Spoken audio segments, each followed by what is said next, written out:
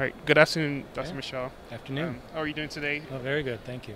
My first question is about atrial fibrillation in today's world. It's a hot topic with multiple etiologies coming out as, possible factors, and with different therapies nowadays, old and new, in the field of EP, AFib ablation has, become a prominent treatment, and we want to know what your thoughts are about AFib ablation and where you see it in the future in the field of EP. Well, I am an atriologist, which means that basically I do AFib ablation. So I've been doing it for 15 years. I've seen a lot of changes. We went from thinking you couldn't even consider ablating atrial fibrillation. It seemed too complicated and just something out of the realm of possibility for ablation, to doing it every day. And I do it all day long, every day. So in the past 15 years, we've seen a huge change. A lot of that came from recognition that at least paroxysmal AFib comes from pulmonary veins. And by isolating the pulmonary veins, we have a pretty good success rate with paroxysmal atrial fibrillation. Where a lot of the focus and energy is going in the future is figuring out ways to prevent persistent AFib, and that may be drugs, ablative therapy. Lifestyle modifications turn out to be important as the world gets bigger.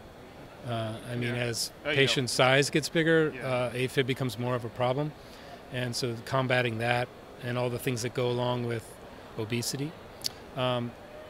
Second, the tools we have are getting better, but the one thing that's very clear is our knowledge has lagged behind.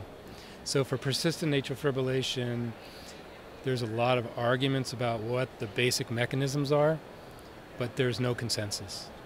And that's among the world's experts. So persistent atrial fibrillation, we're still ablating in the dark a little bit. I think everyone agrees that pulmonary vein isolation is the way to go. And so trying to develop tools and technology that make permanent pulmonary vein isolation is a very important thing, but it's not going to treat all of the patients with persistent AFib because they need additional ablation. And that comes from a knowledge gap. We can create tools to do good ablation, make nice lesions, but if we don't know where to put them or how much to do, and this is where we are.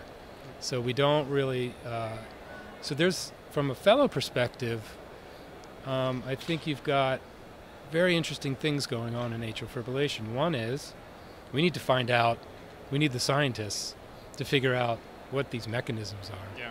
Yeah. And then we need the proceduralists to figure out ways to do this cheaper, better, lower complication rates, higher success. Our success rate's pretty good in the short run for paroxysmal AFib, somewhere around 80% we find in the last few years when we do very careful pulmonary vein isolation.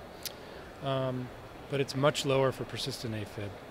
So I think it's one of these things where it's such a standard treatment for AFib now, I don't think it's ever going to go away unless they develop the magic bullet drug, which is not really on the horizon. So I think it's here to stay. And for fellows thinking about EP, I think it's just going to become more and more common. We're going to need more and more people trained to do this, to do it well.